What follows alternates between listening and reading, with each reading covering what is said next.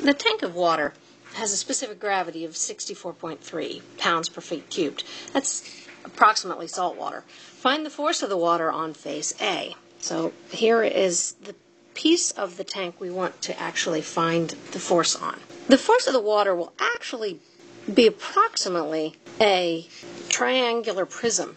That's the load intensity diagram that's going to be pressing on face A. Notice that the 6 feet measurement is not going to matter at all, because it doesn't matter how deep the tank is, how long the tank is. All that matters is how deep the tank is. If we look at only the two-dimensional version of this, the pressure at the top of the water is equal to 0.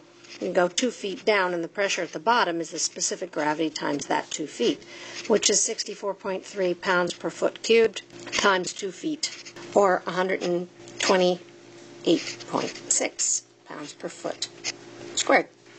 Now, the total area of that triangle, of the load intensity diagram, is 1/2 base times height.